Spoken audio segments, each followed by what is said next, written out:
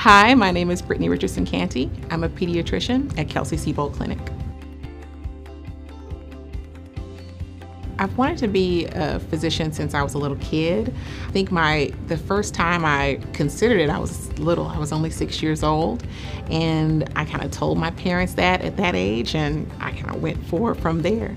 I chose pediatrics because I love getting to be a part of a family's decision moments about their child's health care, to help and guide them as their child grows and develops, and also to be their cheerleader as parents navigate the many challenges of raising a little one.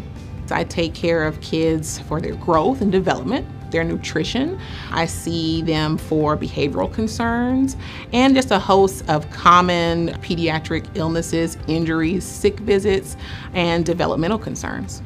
My clinical interests include so many things. I love newborn care, early childhood development, taking care of kids with special needs, adolescents, teens, I love the teens. Building trust is a very important thing, especially in pediatrics, as families are entrusting you with helping them make the best decisions for their children. My approach to patient care, it's collaborative. So the parent and the child and the physician, it's kind of a team approach. I would like for children, especially if they're older and can understand, and parents to feel like they're a part of the decisions and the discussion going on with their health and health concerns, and use that to help a child develop into a well-rounded, healthy, well-developed adult.